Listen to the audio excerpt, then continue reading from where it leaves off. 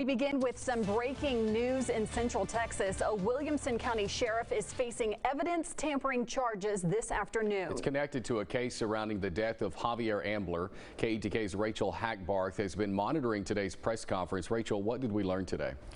Well, Trenton Casey, this press conference follows today's arrest of Williamson County Sheriff Robert Chody. Just moments ago, we heard from the two district attorneys leading this months-long investigation.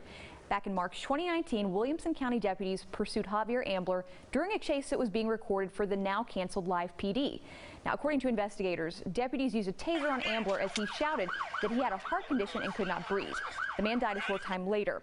Today, Sheriff Robert Chody was indicted on a felony evidence tampering charge related to that death.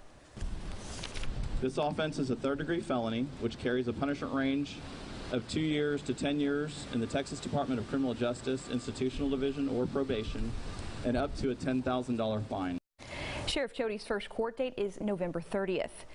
Now, he has already been released on bond, and of course, this is a developing story, so we will be updating you as we get more information. Reporting live, Rachel Hackbarth, KETK News.